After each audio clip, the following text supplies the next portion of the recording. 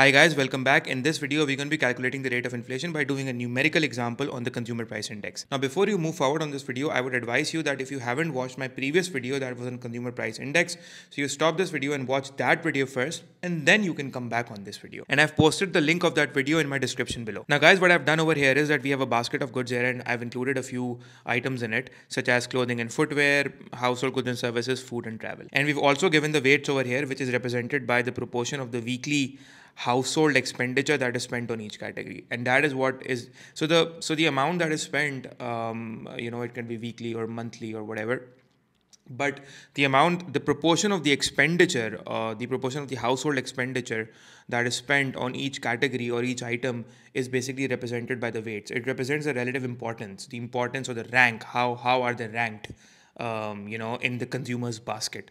So the item which has the highest expenditure that is done by households on it is given the highest weight, right?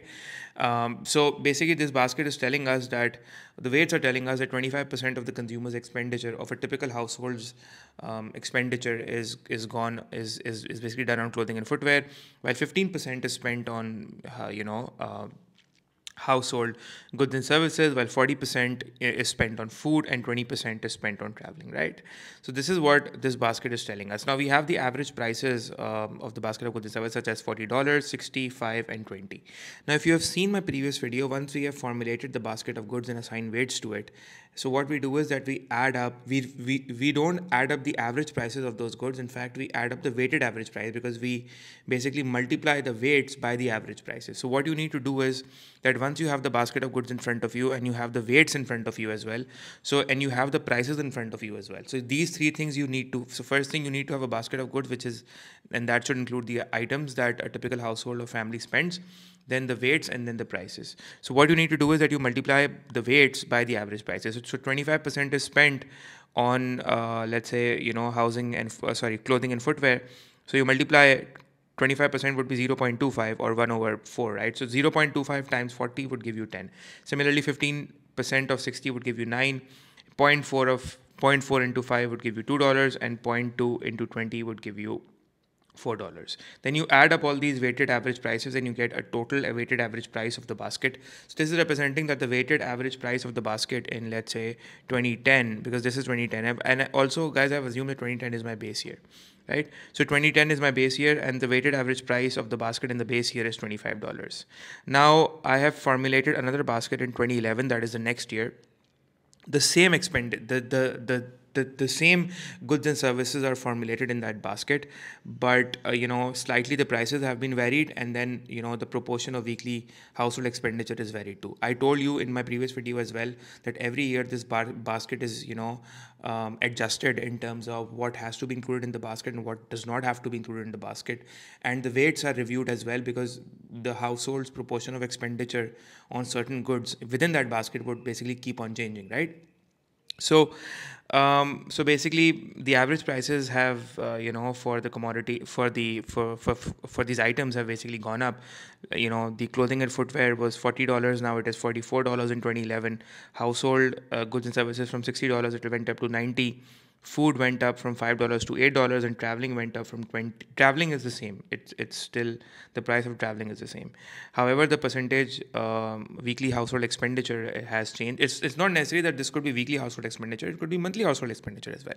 Basically, it's representing how much a typical household or an average family spends weekly, right? But that depends upon on what basis are the Office of National Statistics or the Pakistan Bureau of Statistics, Office of National Statistics in the UK and the Pakistan Bureau of Statistics in Pakistan are calculating.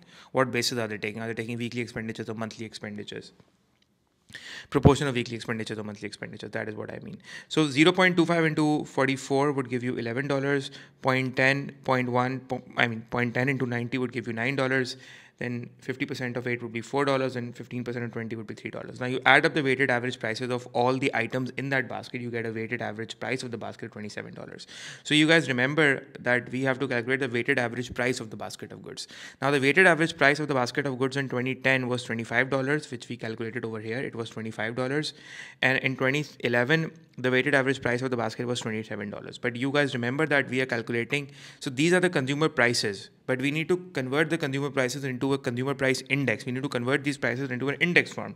And the formula to convert it into an index form is, we discussed in the previous video as well, that you take the raw number as in the weighted average price, because the raw number over here is weighted average price, divide by the base year raw number, as in the raw number that is the weighted average price, times 100. Multiply by 100 here is referring to the conversion of the index number, not the percentage. And since according to this formula, the raw number would be the weighted average price in 2011 divided by the base year raw number, that is the weighted average price in the base year, times 100. So guys, the CPI or the index for the base year always is 100, right?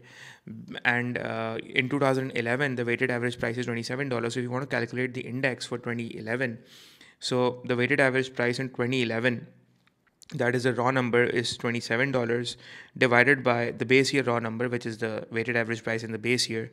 It's basically $25 divided by $25 times 100 would give you, this should be 27 divided by 25 multiply by 100, so it should be 108. So the CPI in 2011 was 108. Now the CPI in 2010 is 100, while the CPI in 2011 is 108. We easily know that the CPI is going up. So if the CPI is going up, the index is going up, it means there is inflation. So the price level is going up by 8%. If you want to calculate the inflation rate, it's simple: new index minus old index divided by old index times 100. Times 100, as in here we are calculating the percentage. So 108 minus 100 divided by 100 times 100 would give you an inflation rate of 8%, right? So this is basically telling us that the inflation has that in 2011 the country witnessed an inflation of 8%. That's how you basically calculate an inflation. And remember, guys, I have told you before as well about about weights. In my previous CPI video, I'm going to be telling you again that the proportion of the weekly expenditure or the monthly expenditure, basically the proportion of the household expenditure on the items in the basket of goods, these are the weights.